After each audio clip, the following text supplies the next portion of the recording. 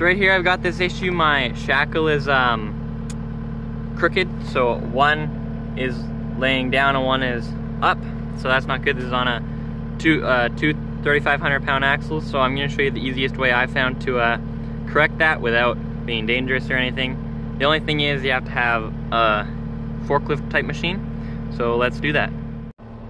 So what I'm going to do is just push into it, go into the tire. This is the one that it's correct, and then just slowly lift up.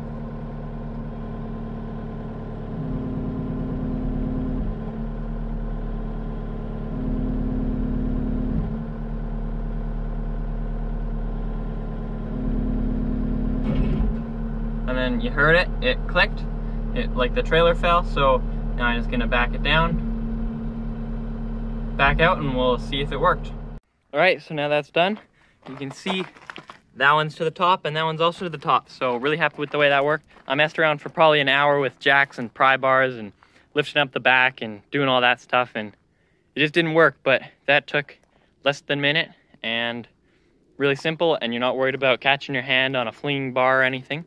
So that's how I do it, and hope this helped you.